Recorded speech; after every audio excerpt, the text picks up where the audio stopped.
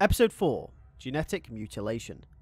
We continue the story as Peter panics. The arms in his sides cause him to get off balance as he falls over. Luckily, Aunt May isn't in. She's at work at the moment, leaving Peter by himself. Peter stands up, thinking about his next move. How did this happen? He'll think to himself.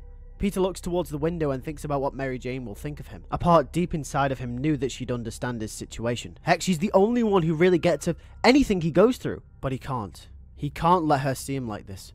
Peter decides to do the only thing that he knows how to do when he's stressed or can't think of a next move. Take to the skies. He puts the suit back on and rips holes in the sides for his arms to fit through, and takes off into the skyline of New York City. We cut to Aunt May at feast. A decent portion of this first half of the episode will be exploring this side plot thread of Aunt May at the feast center. After Martin Lee's imprisonment, she has been overworked trying to keep the shelter afloat by herself. She's struggling, and this scene will be here to represent that. Dark circles under her eyes and a monotonal attitude will be present. She will be lost, confused, disorientated, overworked. And not only that, she has to think about bills once more. We will then cut to Mary Jane Watson, who is laying on her bed waiting for Peter to arrive. She will look at the time and it's 10 minutes past when he said he'd be there. He's probably just late, right? She'll think to herself. But as minutes pass, it becomes clearer that he's not coming. A slight tear rolls down her cheek as she wipes it away quickly, trying not to be caught up in emotion towards something that she knows is inevitable. She decides to go downstairs to see her aunt as she lay on the sofa, coughing. MJ goes over to comfort her, and Anna says that she's okay. Anna asks about Peter and if he's still coming over. MJ tells her that he isn't. Anna will look down and say that May has always told her that something troubles that boy, and she doesn't know what it is. She'll go on to say that ever since Ben died, Peter has been different. She wishes that MJ knew Peter from before. MJ, knowing that that's not true, can't reassure Anna that Peter is one of the kindest souls you'll ever meet without revealing his secret identity and what he actually does on a day-to-day basis. In the end, MJ just tells her that he's got a lot on right now. Anna Watson will then go on to reveal to MJ very hesitantly that she's gonna have to sell the house. MJ, confused and caught off guard, will react accordingly. What? She'll say. Anna says due to her rising medical bills and the rising cost around the city in general, she's gonna have to move out. MJ will ask, well, what will happen to them? Where will they go? Anna says that May has said that they can stay there if it comes to it. But really, she doesn't want to burden May, as Anna at this moment in time is incapable of working, while May is struggling herself. MJ says that she can work, but Anna insists that school is more important, and getting into college is important as well. She'll go on to ask MJ what is she actually planning to do? Has she figured out what she's going to do yet? And MJ will reply saying that she still doesn't know. She hasn't really had time to think about it yet. However, this will put more pressure onto MJ about thinking about what she really wants to do with her life past high school. We will cut back to Spider-Man, who is swinging around the city when he bumps into none other than Jean DeWolf. Jean will shine a bright light onto Spider-Man as he tries to hide away from her, but it's revealed that she is looking for him. However, when she does see him, the shadowy outline of his 6 arms protrude onto the sidewalk. This catches her off guard, and she screams, takes a step back and aims her gun at him. Spider-Man assures her that it's just him, but he has no idea how this happened. And after briefly calming her down, Spider-Man asks what Jean needs, and Jean will tell him that something weird is going down, and that she needs his help. As we cut to Jean's office, she explains that she originally planned him to take him into the station lab, but she assumes people wouldn't be too pleased to see him like this, and Spider-Man agrees. She goes on to ask him how this happened, and Spider-Man says he doesn't really know, but he's hoping to try and figure that out. In the meantime, Jean says hopefully you can help me with this. She says that she knows they haven't always seen eye to eye, but this is something that she needs his input on.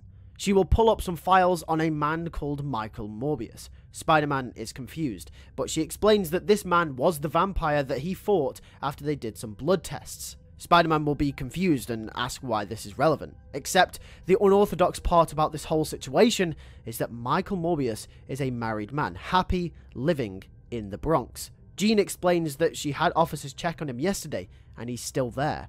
The man isn't the vampire, because the vampire is locked up. Things rush through Peter's head.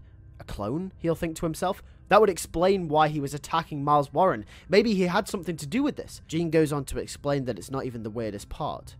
And then when Spider-Man didn't think it could get any worse, Jean tells him in the blood test that they didn't just find traces of Michael Morbius's DNA, but yours too. Spider-Man's eyes widen as he's shocked by this revelation. He asks, how do they even know that? and Jean says that in the lab it looked as if Morbius's DNA was spliced with parts of a superhuman-type DNA structure. When broken down, the spliced DNA was found to be made of 2 parts, one human, one spider. Assuming that there's only one Spider-Man, Morbius's DNA had been combined with Spider-Man's to create this monster. All of a sudden, Peter puts the pieces together. The fight rages on and Peter is astoundingly outmatched. It's almost as if the vampire has Peter's skill set. During the fight, the vampire will manage to sink its teeth ever so slightly into Peter's leg. Spider-Man tells Jean that that must be how he got the 6 arms. During his fight with the vampire, it sliced Spider-Man, meaning that whatever mutated version of his DNA was a part of the vampire got into his bloodstream, causing all sorts of wacky side effects. Jean says that that would explain it. But more importantly, she needs answers. And she needs answers fast, because wherever this vampire came from could potentially be dangerous, and it might happen again. Spider-Man will say he has just the guy that could tell them everything about cloning. Spider-Man goes to confront Miles Warren at the ESU lab, which is still being cleared out after the vampire battle. Miles is shocked by Spider-Man's new arms, in which he confronts him about it. Miles, however, is acting coy with Spider-Man, as if he knows some deep secret that he isn't willing to reveal. Spider-Man asks him about the vampire, to which Warren becomes even more closed off. Spider-Man asks Warren if he had anything to do with it, and Warren says that he doesn't know what he's talking about. Spider-Man squints his eyes and tells him that he should come clean if he knows anything, because this could get a lot worse. Spider-Man, now confident that he knows Warren is somehow involved with this whole situation, tries to press him more, but the more he presses him, the more that Warren becomes closed off. Miles Warren will tell him that he doesn't have substantial evidence pressed against him, and after collecting some files, he decides to leave the building. We follow Warren as he leaves the lab and enters a building halfway across the city. Spider-Man will also follow him as well, and tell Jean that he's on his tail. However, he will lose Warren as he enters a random building in the middle of the street. Spider-Man will crawl through one of the windows that lay open on the top floor and tries to find him. However, the building is empty. It's almost like Warren vanished into thin air. We cut back to Warren as an elevator door opens and he steps out. A brand new secret underground laboratory with Oscorp plastered all over the equipment. He will walk over to a tube-like machine which will be shrouded in smoke. Warren will remark to himself that this has to work this time. As the smoke clears, none other than Peter Parker's face emerges from the cloud. Warren's eyes widen as he steps back and trips, falling over and smashing a vat load of chemicals at the same time. They fall and sizzle over his hand, to which he reacts by flinching away. After wrapping his hand up with some bandages, he walks back over to the tube again to confirm Spider-Man is Peter Parker. Thank you for watching this episode of Spectacular Spider-Man Season 5. If you did enjoy, make sure to hit that like button and also make sure to subscribe so you do not miss the next episode in this series. I want to thank you all for your continued support, and I'll see you guys in the next one. Take care and peace.